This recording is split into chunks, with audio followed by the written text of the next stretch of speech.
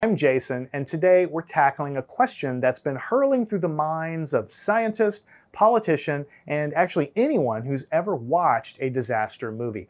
Could we actually deflect an incoming asteroid from hitting the Earth? One of the most promising methods is called a kinetic impact. It's a similar idea, but it involves a spacecraft, instead of blowing up, just smashing into the asteroid at high velocity. Not to blow it up, but just to try to change its trajectory very slightly. It's basically like playing billiards or pool in space with the Earth's safety as the stakes.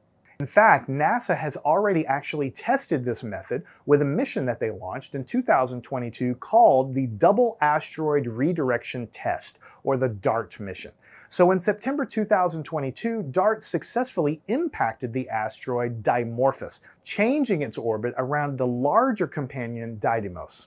Now, this was humanity's first attempt at moving a celestial body, but believe it or not, it actually worked. The goal is to transfer kinetic energy, that's why it's called a kinetic impactor, into the asteroid, very slightly changing its course. Again, if you can do this halfway across the solar system, a tiny 1-degree shift in its trajectory could make it miss Earth completely. Learn anything at mathandscience.com.